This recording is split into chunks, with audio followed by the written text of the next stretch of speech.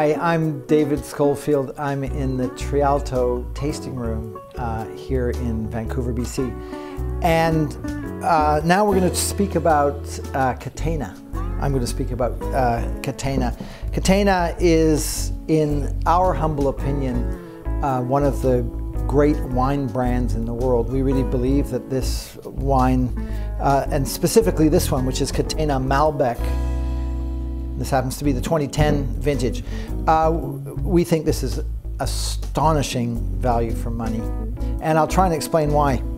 The Catena family have been involved in wine in Argentina for 3 generations. The first Catena came from Italy in 1898. The company as it exists today was really created by Nicolas Catena, who was a visionary. So this wine, and Malbec in general in Argentina, is the product of high altitude farming. What does that mean? The home vineyard at Catena, where the winery is located, is 3,000 feet above sea level, which is exceedingly high in global terms. But there are now vineyards which are 50% higher at 4,500 feet. At that latitude, Mendoza's 34 degrees south latitude. Every time you go up 100 meters, the temperature drops by 1 degree. That means you have the chance to move closer to the equator and higher up and find perfect conditions for growing fruit. And Catena have pioneered doing that. And so they have vineyards at this very, very, very high altitude. So what happens there in the high, thin air? There's incredible intensity of light.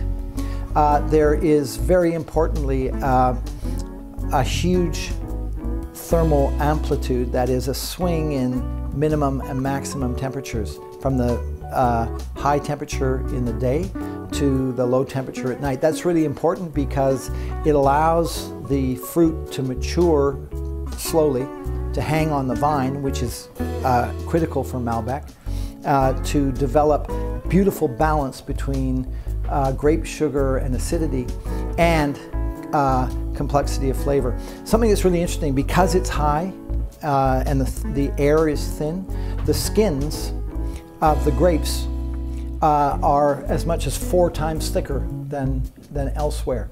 The flavor of wine comes from skins. And so it's not surprising that these wines have incredible flavor, both in terms of concentration and complexity. So it's very exciting that wine like this, a grape that was very much second division in Europe, in the New World produces results that are totally different. And one of the things that we love about this is it goes to show you never can tell. What we love about wine is it's not a question of New World versus Old World. We live in a different wine world now, and we really believe that this kind of wine is the future because it's the best of the old and the best of the new.